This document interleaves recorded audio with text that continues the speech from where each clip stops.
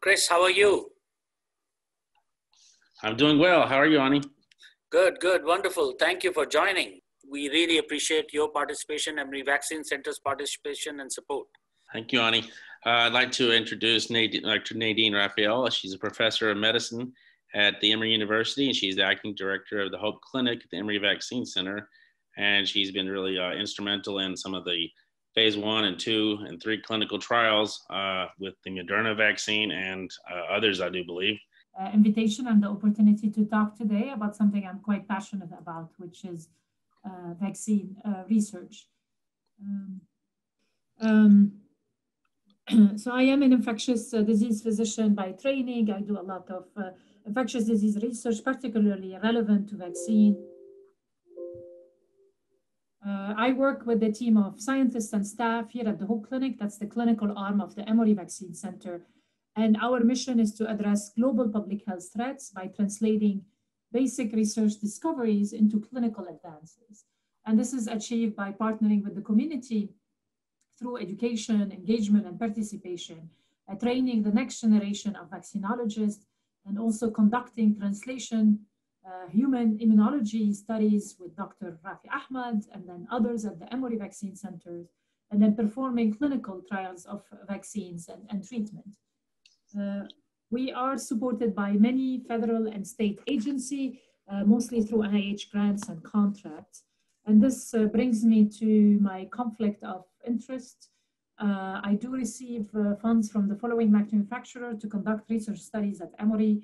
I serve as the Hope Clinic principal investigator for the Moderna SARS-CoV-2 phase 1 and phase 3 vaccine trials. And I also serve as the international co-chair for the Sanofi Pasteur SARS-CoV-2 phase 3 vaccine trial. I'm also on the advisory board for the One Day Sooner, a nonprofit organization that had signed up thousands of volunteers willing to participate in a human challenge. So COVID-19 is caused by SARS-CoV-2 and had affected 44 million and took the lives of more than 1 million of us. SARS-CoV-2 is a relative of SARS-CoV-1 and is one of 7 known coronavirus that can infect humans. So the classic triad is fever, cough, and shortness of breath. The virus can be transmitted even in the absence of symptoms. So COVID-19 had a very unpredictable pattern, though the majority of patients are asymptomatic or have mild disease. 20% still experience severe to critical illness leading to death. Now more to the immunology one-on-one. So the virus uses its surface spike protein and the receptor binding domain to lock into ACE2 receptors on the surface of the human cells.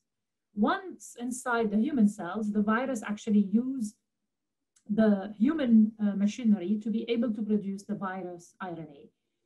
Specialized antigen-presenting cells engulfs the virus and display portion of it to get the attention of T cells called T cell helpers. Those cells actually allows the B cells to make antibody, and that eventually will block the virus from infecting cells, as well as marking the virus for destruction.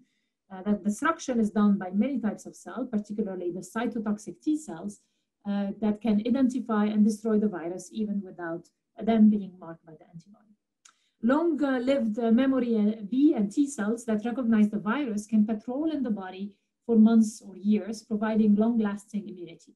So this is what the ideal vaccine candidate should be. It's one that can trigger both the immune response similar to one that's seen in natural infection. So what have we learned so far from natural immunity of COVID-19? From challenge models or other coronaviruses to help with the design of safe and effective vaccine. The first question is, what is the desired element in a vaccine immune response? So scientists will tell you that generation of neutralizing antibody is needed for protection. Neutralizing antibody are typically detected in the 2nd week after symptom onset. However, in natural infection, the neutralizing antibody titers are highly variable. So what we know is that patients with severe disease tend to have higher levels than patients with mild disease. And typically vaccine trials are including serologic titers of convalescent patients as control for vaccinees. So, and there is a huge variation on how those controls are being chosen.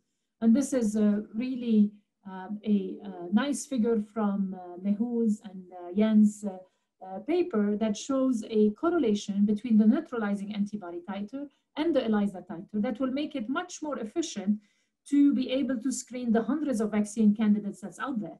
Because currently, if we're going to use neutralizing antibody as the gold standard for evaluating the immunogenicity of vaccine candidate, this is labor intensive, this is time consuming, and it does require a high containment lab. So it's very important to discover other assays that could be done quicker and less contingent criteria for the execution of the test. The next question is the vaccine-induced protection solely mediated by antibodies. Well, that's not exactly what I said in the slide before. So natural immunity leads to CD4, mostly Th1 response, as well as CD8 response. So what we know so far is baseline cross-reactive T cells modulates the severity of COVID-19. So an ideal vaccine should generate neutralizing antibody in addition to stimulating the cellular mediated immunity. Next question is, what part of the virus should the vaccine candidate target? Most of them are actually focusing on the immune dominant spike protein and the receptor binding domain. However, we know that CD4 and CD8 actually can see other parts of the virus. But again, probably the most important target should be the spike. Does the virus mutate? So since the virus is a single-stranded RNA, it has the potential for many mutations. And currently there are multiple mutations, but then one that appeared relatively early on in the outbreak is the G614 polymorphism in the spike that had rapidly spread and had become a predominant form of the virus. However, this mutation does not reduce the neutralization sensitivity of the convalescent sera, and hopefully it does not reduce the neutralization activity of the vaccine candidate. How long does the immune response last? We really don't have an answer to this critical question because of the recency of the infection. However, experience from a 6-year follow-up study of SARS-CoV-1 recovered individual has shown that long-lasting T-cell response are there, even when the antibody responses are no longer detectable. There is currently no coronavirus vaccine. However, what we have learned from prior SARS-CoV-1 or MERS phase 1 vaccine trial is that the neutralizing antibody, as you can see them here, they're actually wane over time. But there is also what we know so far is there are some reports of COVID-19 reinfection, and that makes sense if indeed the antibody levels wait over time. Next question is there a concern for potential for vaccine-associated enhanced respiratory disease? So this was first noted 60 years ago in young children with a formalin inactivated respiratory syncytial virus vaccine, an animal model that suggested that this entity is there, and probably because it's due of the fact we make the vaccine, the fact that we add formalin to inactivate the vaccine, we lose the correct confirmation of the epitope, and that actually results in a poor neutralization activity and also a Th2 instead of a Th1 response. We've seen this also in SARS-CoV-1 challenge studies in animals. However, we have not seen that in SARS-CoV-2 challenge studies. But again, everybody's looking very carefully about this signal to ensure the safety of the vaccinees. The goal is to induce high neutralizing antibodies to generate a response that more Th1 based in CD4 as well as CD8, and that will hopefully decrease the risk of vaccine-associated enhanced respiratory disease. So far we have not seen that evidence, but again, later on when I show you most of the phase 1 and phase 2 results, you'll understand why it's important to focus on the neutralizing antibody, the Th1, Th2, not only from an immunogenicity perspective, but also from a safety perspective. The biggest question that the field has is what is the correlate of protection? So to be able to answer this question, efficacy trials are needed. Or we can do challenge studies where humans are deliberately exposed to the virus, though many studies where so many studies are actually underway, but there is no phase 3 trial that had resulted yet. And there is currently some effort to conduct a control of human challenge model, but again, we're not there yet. So what we can learn is from the prior endemic human coronavirus human challenges that were done in the UK's in the 80s. And basically the bottom line is antibody levels increase after the challenge, but then go back to pre-challenge levels. And then a year later, those same volunteers were re-challenged, and there was protection against the same strain, but not against a different type of strain. So that suggests that the antibody response is not lasting, but the cellular one could be, and cross-protection might be problematic, and that is yet to be determined with the SARS-CoV-2. The last question I have is, what do we know from SARS-CoV-2 non-human challenge models? So here, the re-challenge was actually done only 4 weeks later. So that doesn't tell you how long the protection will be over many months. And then, as you can see, there was a good protection, especially in the lower respiratory tract, perhaps not as well in the upper respiratory tract. So that could imply that the protection from the vaccines is not sterilizing. So it doesn't actually get rid of the SARS-CoV-2 that could be present in our nose. So while, natural infection, challenge studies, prior experience with other coronavirus vaccine are very important, really the only way we can find out how those vaccine candidates work is to actually test them, and actually test them on the population that will need them the most. So that's the elderly and those with comorbidities. So how about testing? Where are we now? So we actually have around 48 vaccines in clinical trials in humans, and close to another 90 that are under investigation in animals. We have different phases of clinical vaccine trial that are seen here. So basically in phase 1, the scientists give the vaccine to a small number of people to test the safety and the dosage, and then actually to confirm that the vaccine stimulates the immune response. In phase 2, the vaccine is given to hundreds of people to further test the safety and ability to stimulate the immune response. In phase 3, we give the vaccine to thousands of people and wait to see how many become infected. And then we compare those infections in the volunteer who had received the placebo versus those who had received the vaccine. The phase 3 trials are large enough to reveal evidence of relatively rare side effects that might be missed in earlier trials. And then we also have guidance from FDA about what is the acceptable level, at least to apply for approval or emergency use authorization. What we know is there have been an early or limited approval in China, Russia, and the Emirates for certain vaccines without waiting for a phase 3 trial. That could be quite risky. So again, the best way to find out is to do the phase 3 trial. I don't have any result on any phase 3 trial. They have not resulted yet. Only one phase 3 trial we know had completed enrollment. The others are still in the process. But I will guide you through the process of the different platforms of vaccine candidates and what do we know so far from phase 1 and phase 2 trial. So the first platform I will show is the nucleic acid vaccine. So RNA and DNA-based vaccine are safe and easy to develop. All you need is just to make the genetic material and not the whole virus. And then the nucleic acid is inserted into the human cells, which then makes copy of the virus protein, most commonly the spike protein. And the platform is unproven, and there is no licensed vaccine that uses this technology. So Moderna NIH collaboration led to a mRNA vaccine candidate in just 2 months from the discovery to testing in humans. It's an absolute astonishing speed of development. So Kaiser Permanente in Seattle was one of the sites, and Emory was asked to provide backup for Seattle on March 12. We obtained biosafety approval the same day, and single IRB approval and activation just a week later. And then we began screening 48 hours later, and the first dose of the vaccine was given in March 27. So really, we're talking in the same semester that the virus was discovered. And basically, in this study, we had mostly actually white non-Hispanic. There were 3 doses that were tested: the 25 micrograms, the 100 micrograms, the 250 micrograms. And the doses were separated by 1 month. We looked at the ELISA. We also looked at the neutralizing antibody, the Th1 versus Th2 response. And as you can see, it's a great vaccine in the sense it does stimulate the Th1 response. The neutralizing antibody were high. The ELISA were remarkably high, and there was a nice correlation between the ELISA and the live virus assay. We've seen some fatigue, chills, headaches, myalgia, and pain at the injection site.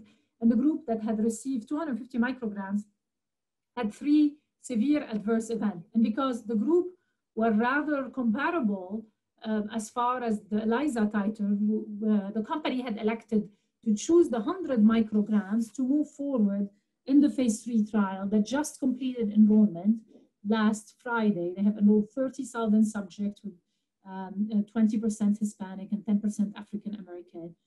So that was a huge accomplishment, and Emory had 3 sites at Grady, at the Hope Clinic, and the Emory Children's Center. What's also encouraging about this phase 1 trial that we conducted at Emory is the fact that it included subjects that are older, 56 to 70 or 71 and above.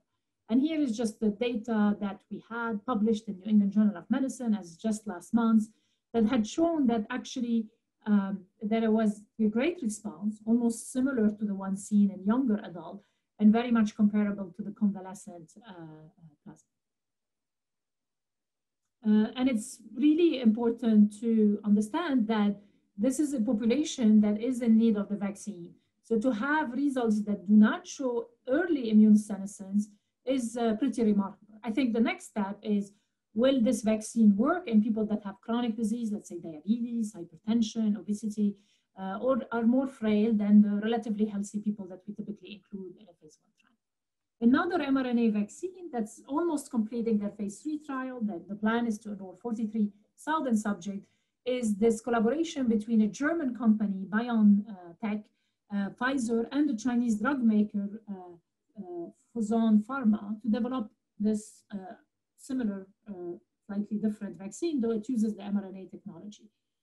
So what they did is they actually also used 3 different doses. The boost was done 3 weeks later. You can also see the neutralization levels, the ELISA. They look maybe less, numerically less than the other one that you've seen. But again, people use different assays, and it's extremely difficult to do a comparison between the vaccine, just because the assays are not standardized, nor the controls, which are the convalescent. So eventually this 30 microgram dose was chosen for the phase 3 efficacy trial, which is, again, currently underway. They also had a group that was 65 to 85 years of age, and they actually were able to prove, again, with this other mRNA vaccine, that the response was good in the geriatric population. And then in addition to the US, they're doing their phase 3 trial in Argentina, Brazil, and Germany. So I also want to mention that there are many other efforts that are related to this platform from Germany, from the UK, US, China, Japan, Thailand, Korea, and of course, India. So now to a different type of platform, that this is the viral vector vaccines. A virus such as measles or adenovirus is genetically engineered so it can produce the coronavirus protein in the body. So these viruses are weakened, so they cannot really cause the disease. And there are 2 types, those that replicate within the cells and those that cannot because they lack the genes that have been disabled. So the viral vector vaccines are believed to induce a good T-cell response, which is important in addition to the neutralizing antibody. The replicating viral vector, so that's the typical example, is the approved Ebola vaccine from 10 months ago. It's a vaccine that works very well. Non-replicating viral vectors such as adenovirus, so there is no licensed vaccine that's using this method, but they have a long history in gene therapy. Booster shots are needed to induce long-lasting immunity, and high doses are needed because each non-replicating vector can only infect 1 cell at a time to produce a certain number of protein. The problem with those, if the body has already immunity to the vector, it can blunt the response to the vaccine as a whole.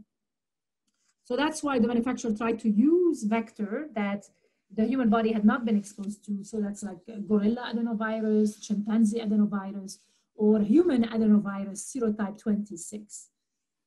So the first one that I will talk about is the Oxford AstraZeneca vaccine that uses the chimpanzee adenovirus vector. So this phase 1/2 was performed in the UK and compared mostly a high single dose of Chad vaccine to meningococcal vaccine. That was their comparative group. but only 10 subjects actually received a boost. But this boost, like meaning giving one vaccine followed another month by another shot, was the one that moved to phase 3 trial. And you can see here, I mean, I list the ELISA titer, I list the neutralization titer, this is the T-cell response. The vaccine was well tolerated when prophylactic paracetamol was given. Because at the end of the day, 16 to 18% developed a fever. However, there was no serious adverse event, but that's quite remarkable to know. So the phase 3 trial started in England and India, as well as Brazil, South Africa, and the US. But roughly 6 weeks ago, it had stopped because they wanted to investigate a volunteer who had developed a form of inflammation called transverse myelitis. Within a week, the trial had resumed everywhere, but in the US. But as of last Friday, the FDA lifted the halt. The informed consent is being changed to reflect that safety incidence, but the phase 3 trial will continue in the US as well. So the Chinese company CanSino Biologic developed a vaccine based on adenovirus 5 in partnership with the Institute of Biology at the Country Academy of Military Medical Science. The issue here is this prior exposure to Ad5 in human can be common. So half of the subjects had high levels of pre-existing antibody, and actually those subjects had twice lower response compared to those that did not have prior exposure to adenovirus 5. And then you can see perhaps the neutralizing titers are a little bit low, but again, it's really hard to make a comparison. They were able to stimulate the T-cell response in a good way. The nice thing about it is actually the vaccine was relatively well tolerated. And actually the lower dose, which is this one, was chosen for the phase 3 trial because it basically induced the same immunogenicity as the higher dose with a better safety profile. So the efficacy trial is currently underway in Asia and Saudi Arabia, Pakistan, and Russia, and the vaccine is already approved in China.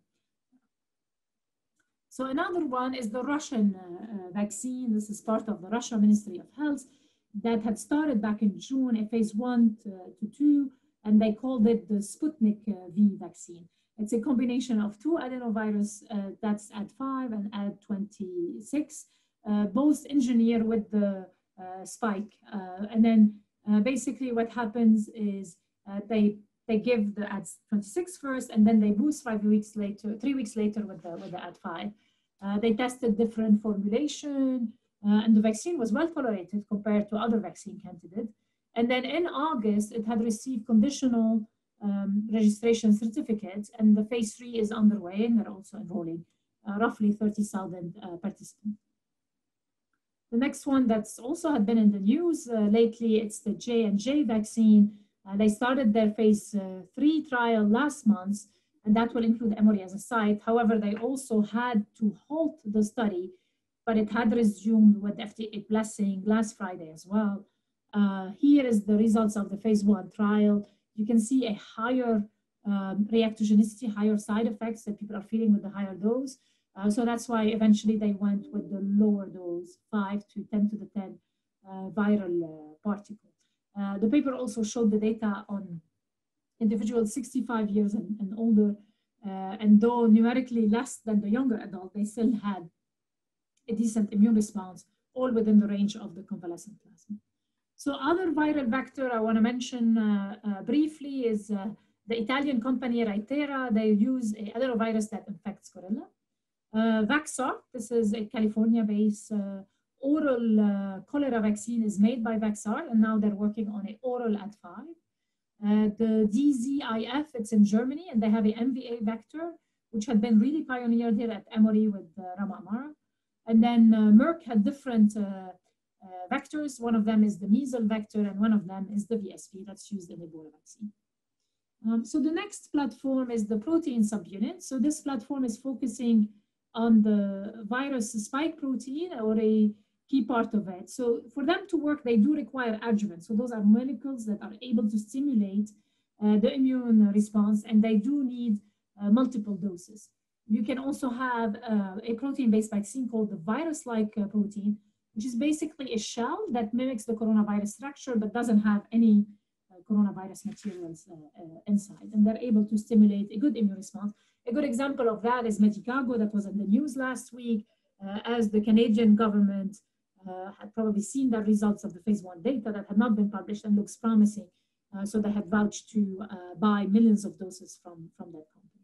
So one I want to mention is what published in the New England Journal of Medicine last month, which is basically the protein subunit vaccine with or without the adjuvant. Here you can see actually really impressive neutralization titers with the use of the adjuvant. They actually went ahead and used the lower dose, again, for less side effects.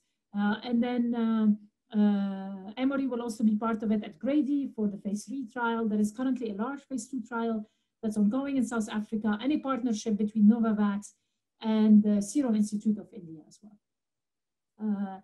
I am serving as the co-chair for the Sanofi phase 3 trial. So this vaccine is actually using insect cell. It's the same design as Flublok, an approved vaccine for influenza. GSK will provide the adjuvant, and the companies that actually completed enrollment for the phase 1/2 last month, and they had completed all vaccination, again, last Friday. It seems like a big day for vaccine research. They also plan to start the phase 3 trial in December, and they hope to have a safe and effective vaccine maybe by the mid of 2021. So in addition to agreement that they have in the US, Canada, and Europe, Sanofi agreed to provide much of its global supply to COVAX, international collaboration to deliver the vaccine in an equitable manner across the world. They have plans to make up to 1 billion doses in 2021. So the last platform I want to mention is the oldest trick in vaccine. So this is inactivated virus vaccine or attenuated vaccine. You know, just to make sure I'm not taking Mehul's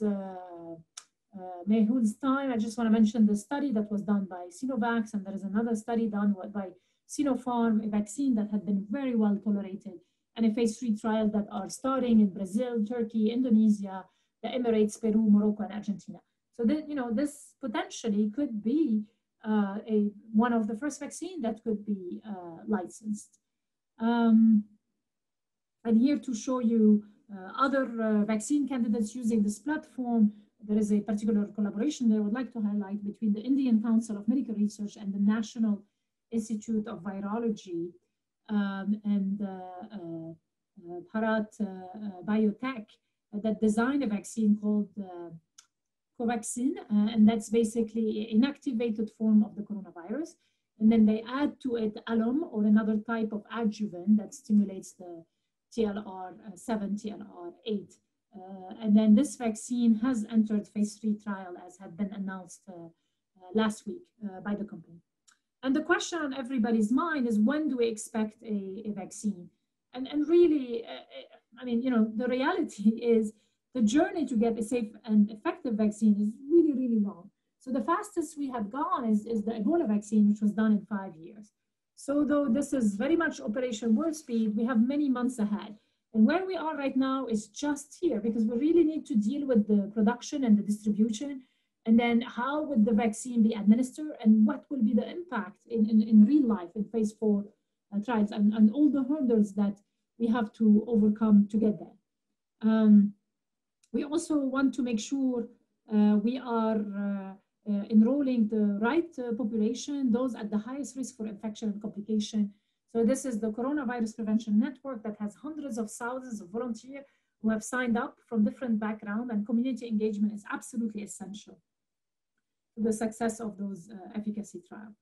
Then the question will come, well, who will get the vaccine, or rather the multiple vaccines that will be available when they become available? So everybody knows that at the beginning, the supply will be limited, but we will have a priority group such as the healthcare worker, essential worker, or individual like the older people or those with comorbidities that are at higher risk of morbidity and mortality. So the CDC put a plan in place in September, and then again, I mean, I think it's just a matter of when the vaccine will be available, how many vaccines will be available, and what will be the vaccine hesitancy. Because, you know, what we know is they've done, you know, media had done some polling, and then there were a lot of enthusiasm for the vaccine early in the pandemic. Right now, some people feel like perhaps it's rushed. I mean, I know it's rushed and it should be rushed, but at least the phase 3 trials are not rushed. The part that we're really examining the safety is really done well in my mind. The work that we're doing is really not possible in the challenging time without the unparalleled dedication of our staff and then faculty and our volunteer. So I really want to thank all of them. I want to highlight this picture in particular that I like. This is end of March, March 27, the first months where Atlanta experienced local transmission of COVID-19. And here at the Hope Clinic, we were giving the first phase 1 vaccine of the mRNA, and we're also testing the antibody of a passenger on the Diamond cruise ship. So this is a perfect blend of acquired and natural immunity. So thank you so much. I'm more than happy to take any questions. I appreciate the invitation. Thank you. I just had a couple of questions. I know there's talk now of like doing a head-to-head kind of comparison of all these different approaches and putting them into, you know, a monkey challenge model. I don't know how the different companies are really on board with that, because somebody's going to win, someone's going to lose, and now kind of everybody's winning. But I think eventually we will get something like that, because the NIH is going to want to see, okay, we need a study that runs J&J versus the Moderna approach, and really see which one has the best protective capacity. And two, I don't really hear much about mucosal immunity in any of these approaches. I think that's a way that it might eventually, I think we went in a safe route first to get something out there, but I think we really need something in the respiratory tract and maybe CD8 and CD4 T cell immunity at higher levels than we maybe currently are getting from some of these. So just a few ideas that I was thinking. Right, no, thank you. All of them are absolutely great questions that you had, Chris. Right, I think the priority perhaps for the upcoming year will not be to find, you know, again, which one won the race, which one got the Operation Warp Speed gold medal. I think really the priority right now is to have multiple vaccine candidates that are safe and effective. Most of them, other than the Johnson & Johnson, are actually a 2-dose regimen. So for us to be able to vaccinate 7 billion people, we will need 14 billion doses, which is tremendous. And I don't think any company can do that. So I really think the goal is to, at least at first, is to have that. And you're right. And after that, we need to understand what will make a certain vaccine more advantageous. One point that you make, Chris, is very important one. How can we get rid of the colonization of SARS-CoV-2, at least in the upper respiratory? Because that will be a way to really impact the transmission. So it will really decrease the burden of SARS-CoV-2 that's circulating in our community. So some believe that the protein vaccine platform with the adjuvant is able to induce a high enough level of neutralizing antibody and perhaps the correct T cell. Again, I'm biased, I'm working on the Sanofi trial right now. But with the hope that will actually influence, similar to other protein vaccines, such as like the conjugate vaccine for Haemophilus or meningitis or pneumococcus, will there be a high enough level that will get rid of the SARS-CoV-2 in humans? All of the phase 3 trial are looking at symptomatic COVID-19, are looking at severe cases. But you're right, if we can move the needle a little bit more upfront and then avoiding acquisition, then we don't even have to worry about symptomatic, asymptomatic, severe, mild, or moderate disease. And do we have any data coming in yet on the phase 1 Moderna antibody? So those patients that got it in phase 1, is it we're about 6 months out now, so I'm hoping that they're maintaining antibody levels at least somewhat. Yes, I don't know how much I can say, but we did submit a letter to the editor last week to New England Journal of Medicine, and Mehul had help actually defining the antibody kinetics. All I can say, it does still look good, but unfortunately I cannot share more than that. I understand. That's good to hear. The letter will be peer-reviewed soon, and then hopefully we can share it with the larger scientific community. But it's an excellent point you bring. Thank you. I'd like to introduce Dr. Mehul Suthar, Assistant Professor from Emory Vaccine Center and the Department of Pediatrics. And he will be speaking to us today on the coronavirus biology and neutralization assays and vaccine approaches. So please take it away, Mehul. Thank you for being here. Thank you. Thanks. This is, I think, the second time I'm presenting to this summit. I think a couple of years ago, I presented some of the work that we've been doing with Zika virus. And really one of the themes in my lab has been to study emerging infectious viruses. Something that's been a passion of mine. Mainly, we've been focusing on mosquito-borne flaviviruses. But more recently, because of the facilities that my lab has that's very unique to Emory, we were able to expand quite rapidly and be able to immediately, once the epidemic began, which turned into a pandemic in February, March, we started working on several different aspects of this virus, mainly focusing on some of the serological questions that were quite important back then. So my lab is located at the Emory Vaccine Center, which is at the Yerkes Primate Center. It's on the left. Here we have a high containment facility that allows us to be able to work with highly infectious pathogens like Zika virus, West Nile virus, dengue virus, as well as now SARS-CoV-2. And this is, much of this work has been done in collaboration with one of my good friends, Jens Rammert, who has his lab at the one of the Emory Children's Center on campus at Emory University, as well as we've been in very close collaboration with the Hope Clinic and the VTEU, led by both Evan Anderson and Nadine Rouphael. Next slide. Next.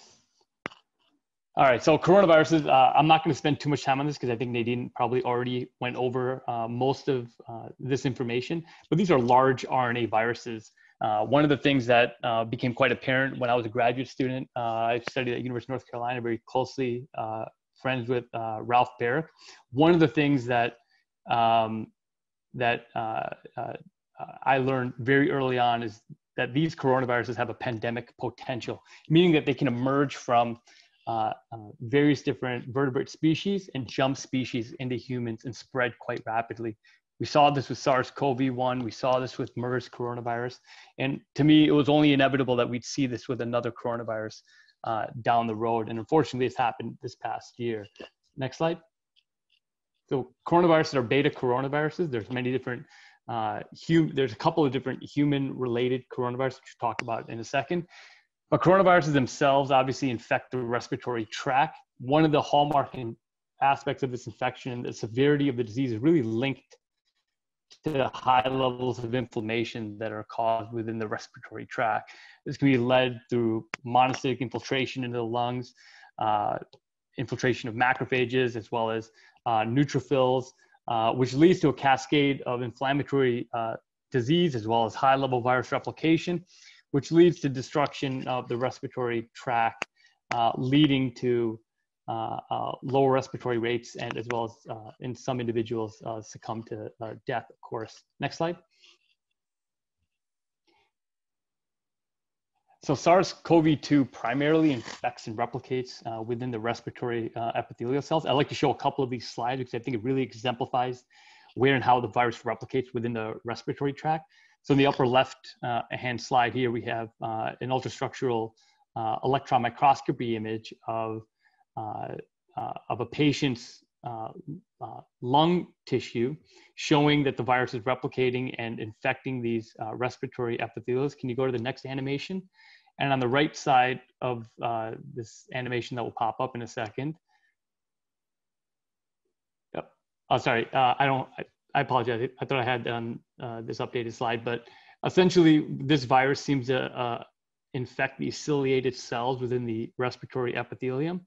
And in the bottom left-hand panel here, the red marks that you see there are viral antigen staining of a patient's lung sample, showing that the virus is infecting and replicating within these respiratory epithelials. One of the things that became quite apparent, which was consistent with what was seen with SARS coronavirus, the original one, is that one of the receptors for this virus is called ACE2. This receptor is found throughout the entire upper and lower respiratory tract, showing that the places and the targets that the virus can replicate in are present throughout the respiratory epithelium. Next slide. And so we can model this in the laboratory as well quite easily. We can generate these air-liquid interface cultures that contain several different respiratory cells. It can contain goblet cells, basal cells, these ciliated cells, these non-ciliated cells. So essentially at the top, it's open to the air. The bottom is touching media. And these cells are able to grow and sort of polarize. And they look very similar to what's found in the respiratory tract. We can then take live virus, next slide. We can take the actual SARS-CoV-2 virus, apply it to these cultures. Next, please. And be able to look at virus replication. So the way we do these experiments is we put on virus directly onto the top part where it says pseudo-stratified epithelium. And then we measure virus replication that's being secreted once these cells are infected. Next panel. And what we can also use in the laboratory are these special green looking viruses, which we can use to track viral infection. Next, please. And what we can see is wherever the green is, that's where the virus is replicating. And this shows that the virus can clearly infect and replicate within these respiratory epithelium cells. Next slide.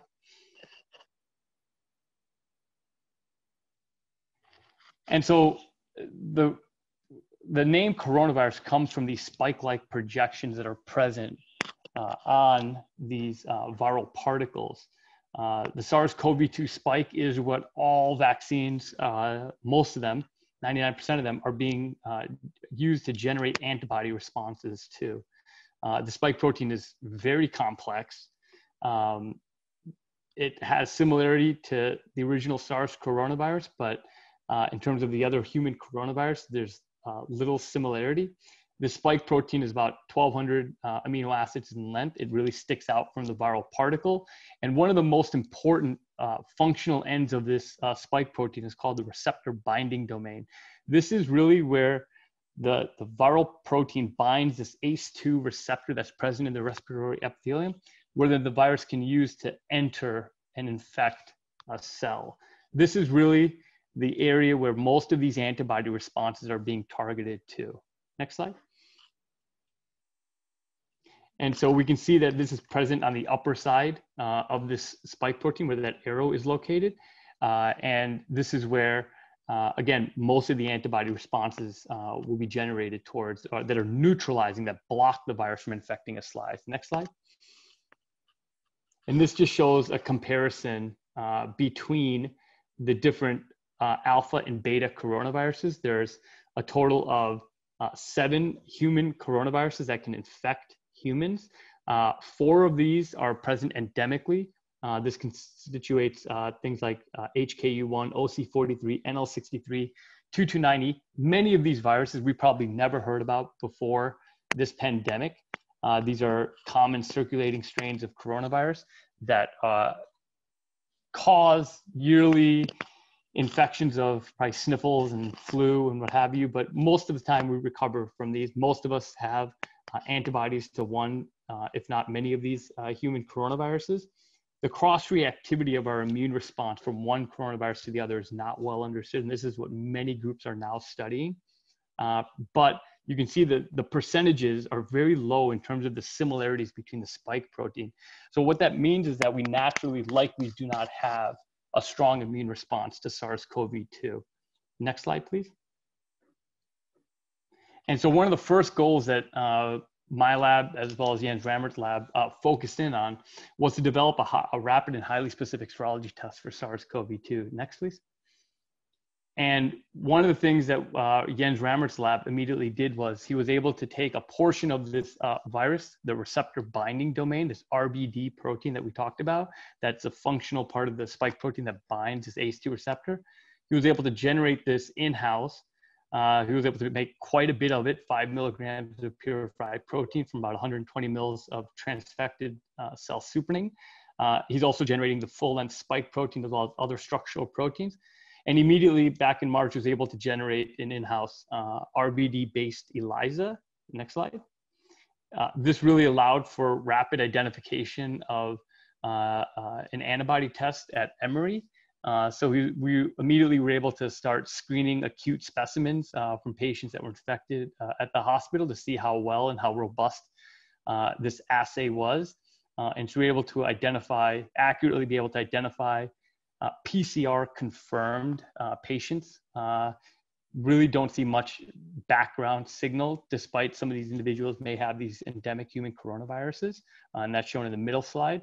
And then a positive control showing that this ELISA works quite well. Next slide.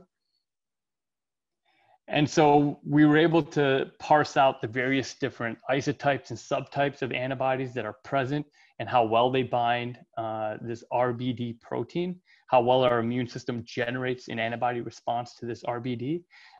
We can see here on the left panel that there's an IgG response as well as an IgM, and to some degree an IgA response, and that's highly diverse as well. So not all acutely infected COVID-19 patients have the same level of antibody responses. What's quite interesting and mostly expected was that most of the individuals seem to have high levels of IgG1 and IgG3 subtypes. This is typical for a viral infection. Next slide. And so this RBD ELISA was then transferred over to the Emory University Medical Laboratories, headed by John Roback's laboratory. John Roback's a professor of pathology, and his group was able to quickly validate this assay and was able to incorporate it into the hospital system where they received FDA emergency use approval.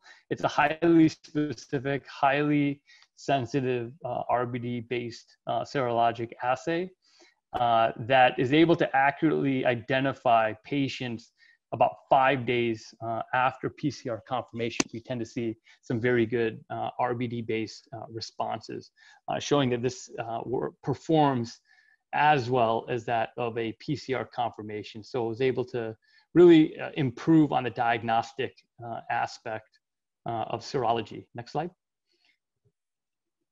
And so the next goal that we wanted to, in tandem, really achieve was to address this question of neutralization. Next slide. So what is neutralization? So neutralization is the ability of these antibodies to block the ability of a virus to infect a target cell. It's one of the most important immunological assays for determining the immunity to viral infection and exposure and vaccination. So Nadine talked about all these different vaccines that are being performed, and I think Chris even mentioned, well, what about the standardization of these different immune responses elicited by these vaccines? One of the most critical aspects are the neutralization assay that's being performed and being able to determine how potentially protective are these immune responses that are being elicited by either infection and preventing reinfection, or from vaccination and preventing infection altogether. So the way we perform this in the laboratory is through a high throughput manner, where we take either a patient's plasma or sera, or a vaccinee's patient plasma or sera. We dilute this in a 96-well plate format. We then combine that with live coronavirus. So this is the actual virus that's circulating in nature. We then infect viral cells, and then we have various different readouts that we've developed over the last few months. Next slide, please. And so there's many different neutralization assays. If you start parsing through the literature, you'll see many different assays that people use. Each one of these has its own pros and cons to them. One of the most tried and true assays that people have used for many different viruses, including coronaviruses, is called a plaque reduction assay. The major problem with this assay, it's extremely low throughput, very labor intensive, uses up a ton of reagents, and takes a very long time. But it's one of those assays that people have used time and time again. There's also these cytopathic effect-based assays that some vaccine platforms are using to help understand their immunogenicity. What we did in my lab was we developed two different neutralization assays, and these are highlighted in the red here. One is the focus forming reduction neutralization assay, FRNT assay, and we developed an even faster and more high throughput assay, which is called a FRNT MNG assay, which stands for M neon green. This assay typically takes about a day to produce to resolve in terms of identifying neutralization of a sample. And we're able to process up to 200 samples per day. And I think over the past, gosh, I would say 5 months, we've probably processed well over 2,000 to 3,000 samples. So we've really increased our throughput over the last few months. Next slide. And it's all happened in an incredibly fast pace. This is not something that's usual in the world of science. These things typically take months to develop. So one of my good friends and colleagues at the University of Texas Medical Branch in Galveston, Pei-Young Shi and Vineet Minachari, had developed this infectious clone-derived virus. So one of the neat tricks that you can do with viruses is that you can put them on a DNA backbone and be able to manipulate some of these viruses and then be able to generate more of this virus. And one of the neat tricks that we can do in the laboratory is to replace one of the accessory viral proteins, in other words, one that's not required for virus replication, and replace it with a gene or a sequence, a sequence that's not normally found in viruses into this region called ORF7b. And when the virus translates it, it makes this protein, the host translates it, the cell will light up green. So the next slide. And so we're able to use a virus like this in a reporter-based assay to more rapidly look at neutralization. So again, we take this virus, we mix it with our plasma 1-to-1, we put it onto viral cells, which are the platform that we use to be able to evaluate neutralization. These cells express ACE2 receptor. What happens is you end up with these really neat looking green foci that you see in the circles here. We then count those green foci using various different tools and softwares, and then we're able to look at the level of neutralization. So the next slide. And the next slide just has sort of an example of what one of these things look like. The slide's probably a little small for us to be able to see the individual wells. If you don't mind just clicking through the next 2 or 3 panels. Yep, and one more. There we go. And so what you can see here, oh, sorry, go back one. And so what you can see here is that we can take a patient sample from the most concentrated, which is the lowest dilution factor, down to the least concentrated, going vertically downwards. You can see you'll start to increase the number of foci that are present.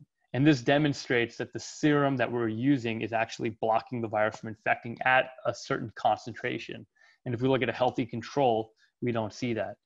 Normally, we infect the virus with these cells for about 24 hours, and we see some really nice looking foci. But in this sort of exaggerated view, we let these cells go for 48 or 72 hours to really sort of see what these foci look like even afterwards. And no matter how long we let them go for, if your serum was able to, if this patient's serum was able to neutralize the virus, we still didn't see any foci either.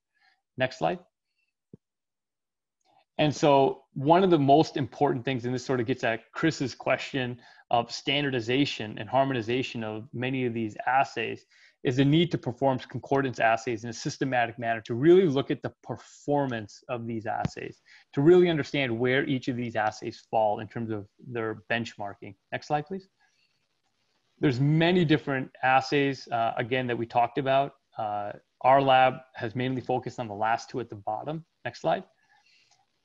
And we've performed several different concordance tests to try to really understand where our assay falls relative to other groups' assays. And so one of the things that I'd like to highlight is this more recent study that we participated in, led by the Duke Human Vaccine Institute, led by Thomas Denny, named it the SNACS kit, to be able to assess various different neutralization assays. Next slide. And so this involved evaluating approximately 54 different laboratories across the United States, and really looking at the performance of sensitivity, accuracy, and precision at these various different assays. And one of the things that was very exciting when we got this report back was that our assay, this FRNT-MNG assay, outperformed many of the other live virus assays out there.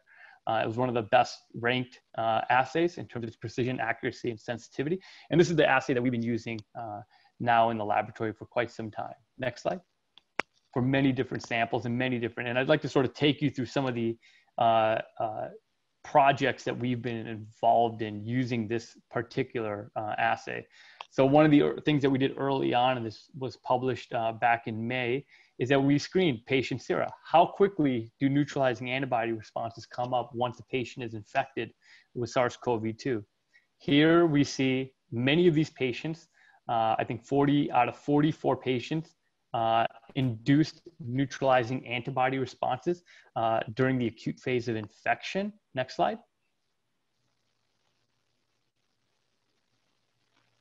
Next slide, please. And here, what we did was parsed out the data based on the top set of panels, days after symptom onset, and the bottom panel is days after positive PCR test, nucleic acid test. On the left panel here is the RBD ELISA, and on the right side is the same set of samples, but a neutralization assay was performed on them. And one of the things that are very consistent across these assays is that around day 10 to day 12 after symptom onset, patients start to accumulate these neutralizing antibody responses. And typically around day 5 after PCR confirmation, they start to accumulate an antibody response, which also corresponds to an induction of a neutralizing antibody response. Next slide. And so we put this data together and we looked at a correlation plot to ask, can the RBD ELISA serve as some sort of surrogate for neutralization rather than performing what still is a labor-intensive BSL-3 high containment facility required assay? And the answer is yes. You can use this RBD ELISA to really inform how well the patient sample is going to neutralize the virus. So here, there's a very high and strong correlation between the RBD ELISA titers as well as viral neutralization. Next slide, please. And I'll just quickly take you through 4 or 5 of these different things that we're now using this FRNT neutralization assay to be able to parse out the various different elements of studying SARS-CoV-2. One of the things that we're doing with Jens Rammert's lab here at Emory University is we're screening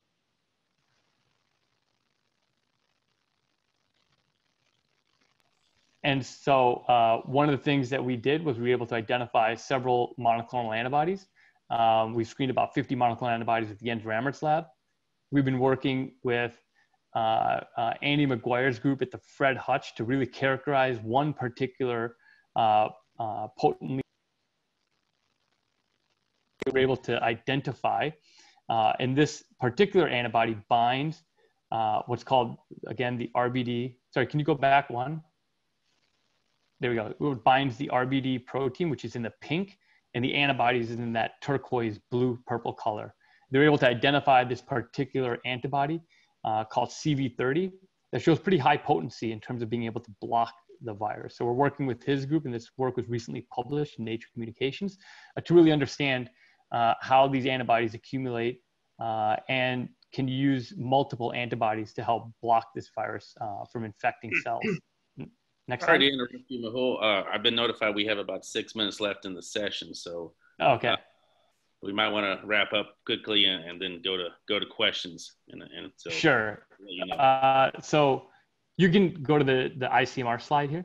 One of the things that we're working with is with folks in India, Anmol Chandali and Murali Krishnakaja, who are at the Emory Vaccine Center at the Institute, at ICGEB. They've been working very closely with ICMR to be able to characterize human patient samples. We're working very closely with their group. They're also generating human monoclonal antibodies from patients that are infected in India. And we're testing the neutralization assays in my lab, which really allows for really nice crosstalk between work that we do in my lab with folks in India, like Murali and Anmol. Next slide.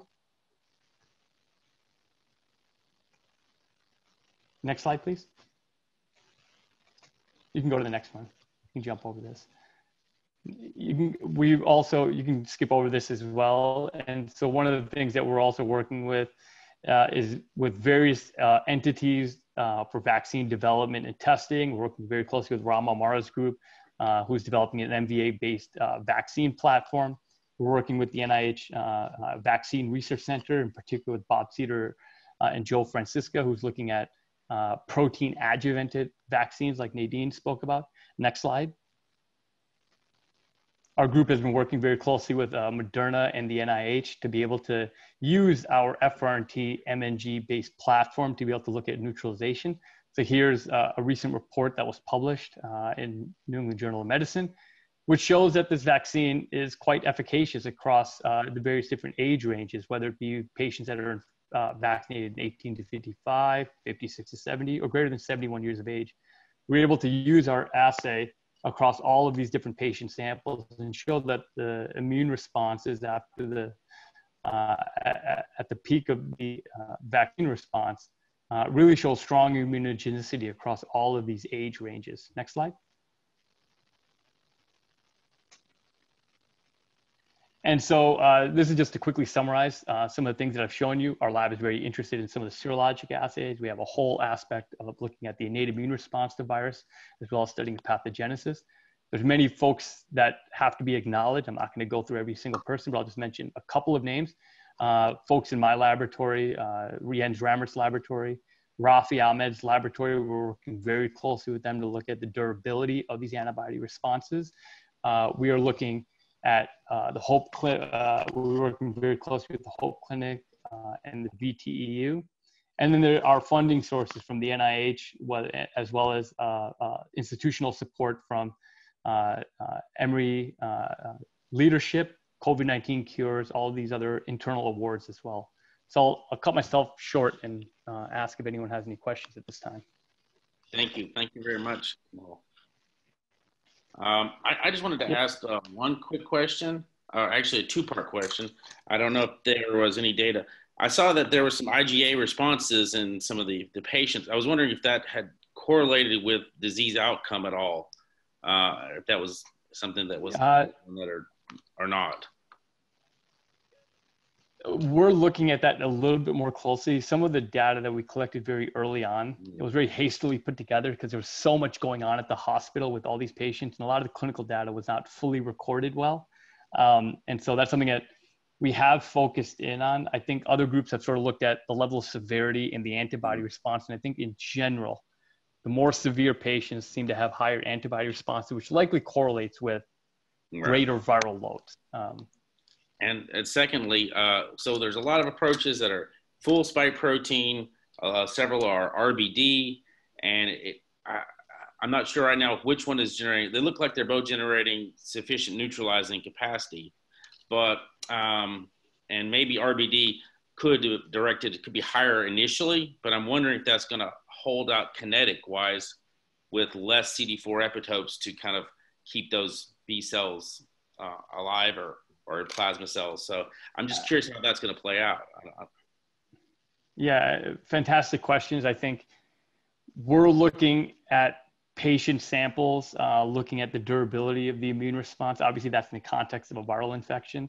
How the vaccine plays out, I think that's something that, as Nadine said, we'll have to wait and see how robust these immune responses will be and how important T-cell responses will be. One of the things that I think is emerging is that there is an issue with antibody durability. I think we've known this from SARS-CoV-1. These antibody responses only lasted and waned quite rapidly between 12 months to 24 months. And I think there's conflicting yet, I want to say decent studies saying that durability may be an issue with, after one has resolved infection, how robust are those immune responses 6 months, 12 months later? All I can say is that, we are fortunate to have doctors and scientists like Nadine and Mehul who are trying to create a line of defense for COVID-19 and all the other viruses we face from time to time. And, it's all like a sci-fi movie for most of us here, Chris. We really appreciate how, and I clearly know that it is quite challenging for them to be participating in a program like that, but Dr. Rouphael and Emory Vaccine Center has worked with us in the past, and we just want to show people what you guys are doing. John, would you like to comment, sir? It shows how quickly research is moving, but the required methodical pace at which it should take place, the accretion, the accumulation of knowledge, and trying to distill it into some clinical proposals that can be scaled up to really address the general population. Of course, the question that is on the tip of everybody is, in your opinion, when do you think there will be a vaccine available, one of the vaccines available to the general population in the United States? And I fully realize that if you don't wish to answer the question, that's okay too. I don't know if Nadine is on, and if she's not, I can answer this question in her place. Yeah, go ahead, Mehul. It's like a crystal ball. I'm not sure. Yeah, I mean, it's a crystal ball, and I think some of the efficacy data will, I believe, from what I understood, it will come out in early December on some of these vaccines. It's how well, what kind of protection will be observed with these vaccines, and then how quickly they can be scaled up and deployed in a very systematic and very rapid manner, especially to the frontline workers. Right. Yeah, I completely agree with you, Mehul. I think there will be a lag between when a vaccine is approved, and I think the only approval we're looking right now is emergency use authorization, and then the time where the vaccine is available for the general public. So I really think there might be many months lag between those two events. I had one question for you, Nadine. So when looking at the mRNA-based vaccines, they require most of them -80 storage. So the cold chain transportation is going to be an issue with that, especially in the developing world, even in the U.S. in the rural areas. You may not have access to -80 freezers, ultra low freezers everywhere. So how do you think we're going to deal with that? Just ship it on dry ice and use it as quickly as possible, or? Yeah, no, that's a great question, Chris. I think there is a lot that we need to plan for production and distribution of the vaccine. And as you mentioned, the logistics of the cold chains are not something to take lightly. I mean, even in a country such as the US, this will remain a big challenge. I know, for example, here at Emory, recently that they did buy specific freezers to be able to store the vaccine. Perhaps that's a luxury that big metropolitan cities such as Atlanta can have with a large healthcare. But it's not a given for rural areas. It's definitely not a given for countries as part of Africa, etc. So they will be other types of vaccine that perhaps will be more like the influenza shot, where it's stored at 2 to 8 degrees, which still is cold chain, but nonetheless a little bit more manageable. I have worked with the Georgia Tech manufacturer on a microneedle patch. This one actually is quite thermostable because it comes in a dry form. You know, it's a little bit futuristic, but could we think of a vaccine that does not require cold chain, has a small footprint, does not have sharp waste, and then can be taken as self-administration, where you don't really need to go into somebody's office, get exposed potentially to coronavirus to receive the vaccine.